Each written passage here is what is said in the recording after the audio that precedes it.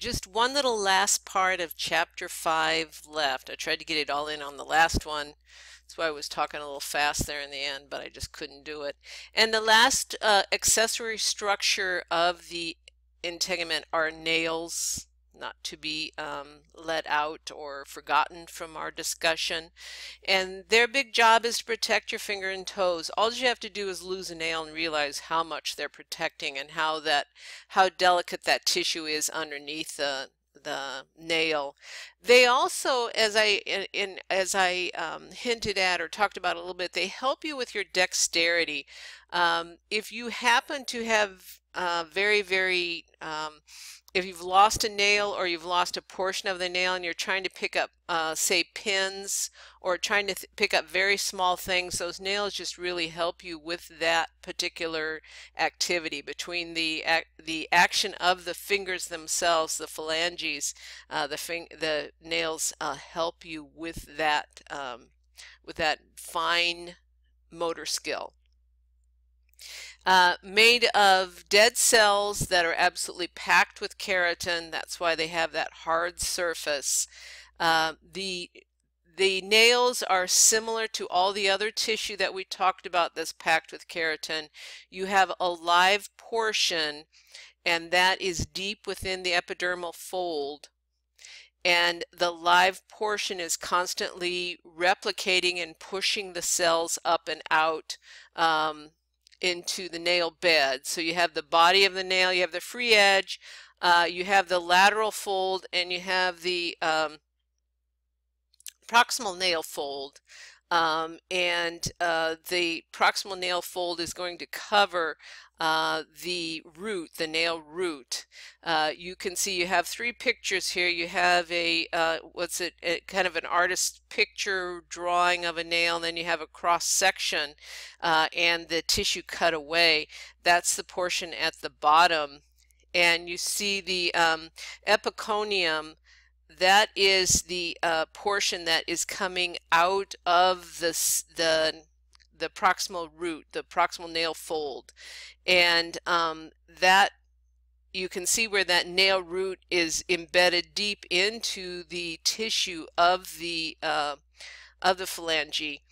And lunula is the portion that looks like a moon. That's where it kind of gets its name, that half moon type area. Then nail body.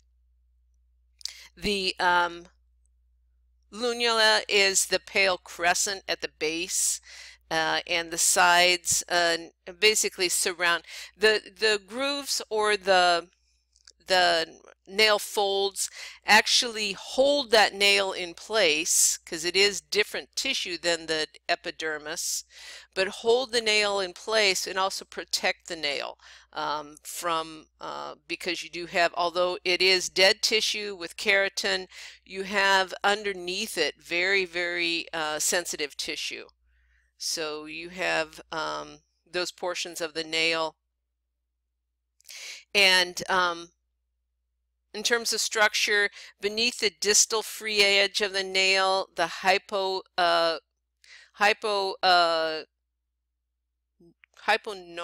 I've never heard of that term, hyponicium. Boy, that's a mouthful. The epiconium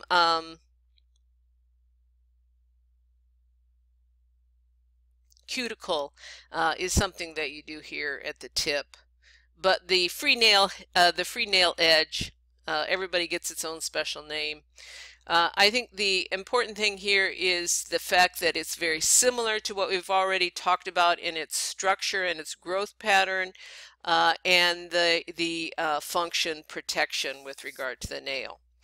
Sorry I couldn't get this on the last one, but that's the end of chapter 5. Accessory structures, so you have the cutaneous membrane itself, epidermis, dermis. You have the parts of the epidermis, so the layers, what their functions are, what's happening in each layer. You have the dermis itself and what structures are found in the dermis, that function of each of those structures, like the sweat glands, the mercurial, the tactile corpuscles, free nerve endings, the blood flow, etc. in terms of the dermis. You have a little bit about the hypodermis to learn something about, and then you have the accessory structures of the integument. You have hair, you have sweat glands, you have oil glands, and nail information, and how it grows, and how each of those develop, and what their function is. All right, so I'll see you in the next chapter, which we move on to the skeletal system.